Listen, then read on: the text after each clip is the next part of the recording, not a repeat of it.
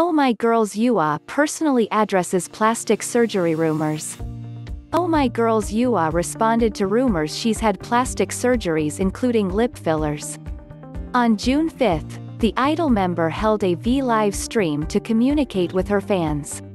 During the live stream, she opened up about her worries regarding her looks, and while doing so, she personally addressed plastic surgery rumors. YooA said, "As an idol, we always get judged. There are lots of compliments, but there are quite a few hurtful comments. So I'm really conscious of my face swelling.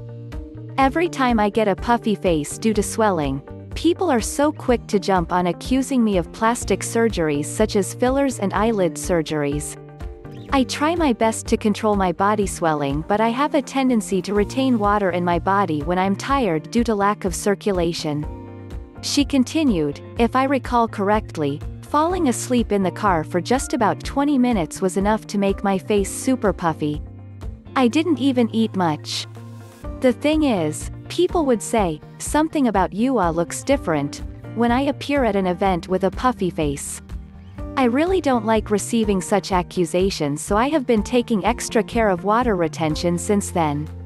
Now, people ask me if I have lost weight when in fact my body stopped swelling up so much."